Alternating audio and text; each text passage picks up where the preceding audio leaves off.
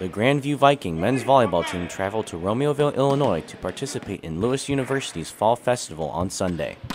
Grandview was the only NAIA team present at this tournament. The rest were all NCAA Division II and above.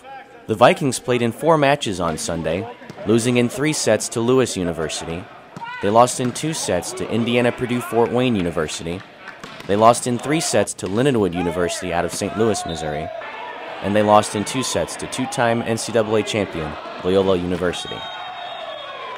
Team captain and 3-time NAIA All-American Pedro Cardoso thought the experience was valuable for the team moving forward. Today was a really good day in our first tournament of this year. We had a lot of positive aspects. Our blocking was good, the side-out was good at times, the energy was good. But at the same time, we had a lot of communication errors, not so great defensing, kind of ups and downs in terms of side out, serving. But I think the balance was very positive, and I think we can look forward for a really nice season. This is Steve Harvey reporting for Viewfinder Media.